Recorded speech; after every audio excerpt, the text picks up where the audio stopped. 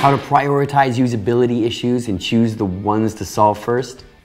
In many cases, usability testing metrics help. Hi, my name is Alex and welcome to UX Tweaks channel. Today we will talk about 5 usability testing metrics that will help you analyze a product's usability from different perspectives, giving you a better understanding of the potential improvement areas. Ready? Let's jump right in. There are 3 main components of usability: effectiveness, efficiency, and satisfaction. Effectiveness metrics describe whether or not a user can complete tasks while using a product. The most important effectiveness metric is the success rate.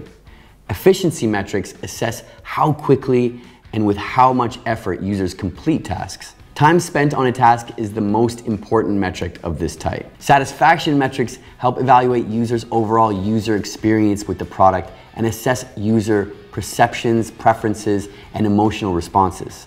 Among satisfaction metrics, we include the system usability scale and single ease question. Now, let's explore how to measure these metrics. The success rate is the percentage of participants who completed the study tasks. A study task may be to find a specific item on the website. If 9 out of the 10 users were successful, you have a 90% success rate. This signifies that most users don't face major usability issues on their user journey. It also means that 10% of users were not successful. If the study is completed with real users, such a percentage can be significant, so it's important to understand where the problem occurred.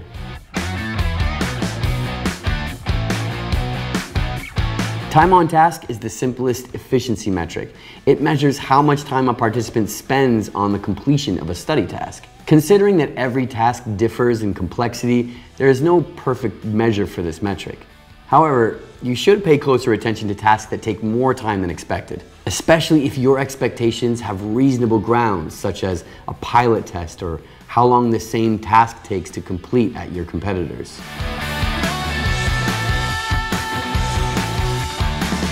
Time-based efficiency measures how quickly users can successfully complete tasks with your product. To calculate it, we use time on task and the success rate.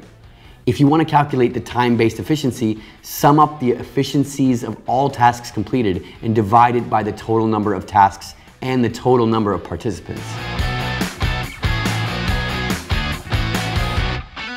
The system usability scale is a metric used to measure the perceived usability of an application. The most common version of the system usability scale consists of 10 predetermined Likert scale statements. Users are asked to mark how strongly they agree or disagree with each. 1 stands for strongly disagree, and 5 for strongly agree. You can also find shorter versions of the system usability scale. The single ease question helps assess how easy each task was for the user to complete. After each task, ask the participant how difficult or easy it was to complete.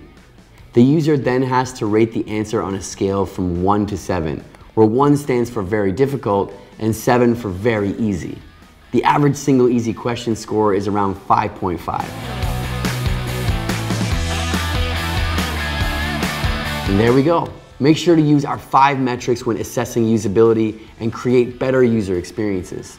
And by the way, if you don't want to do the calculations manually, check out UX Tweak. Our platform automatically calculates important usability testing metrics, so you can save tons of time and energy. Like and subscribe to watch more videos on all things UX related.